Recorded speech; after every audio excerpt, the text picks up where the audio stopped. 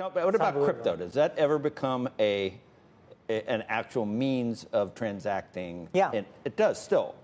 And I said crypto. Am I allowed to say crypto? I hope I'm allowed to say crypto. Can I bring it up? I would really like Bloomberg to take this article that I wrote for them in 2013 out of their paywall. But basically, my view at the time, which I've held since today, haven't changed, is that everybody should probably have 1% of their assets in Bitcoin specifically. Or crypto. Yeah, crypto. I still believe that today.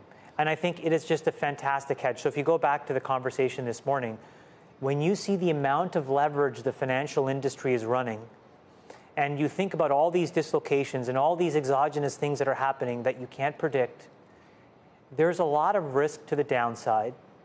And it would be great that an average individual citizen of any country in the world has an uncorrelated hedge. And I've said this repeatedly ad nauseum on this show.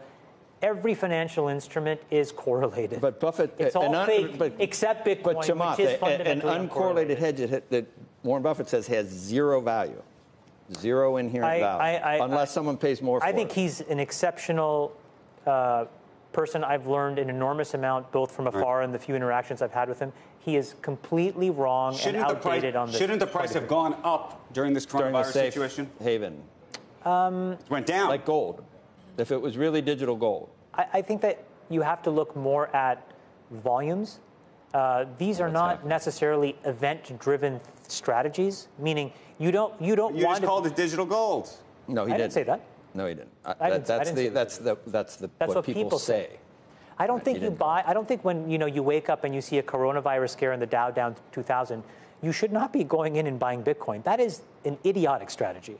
I think a reasonable strategy is to say 1% of my net worth should be in something that is completely uncorrelated to the world and how the world works. You quietly and quick, over some number of time, accumulate a position, and then you just never look at it again. And hope that insurance under the mattress never has to come due. Right. But if it does, it will protect you, because then that thing will be hundreds of thousands or $1 million a coin.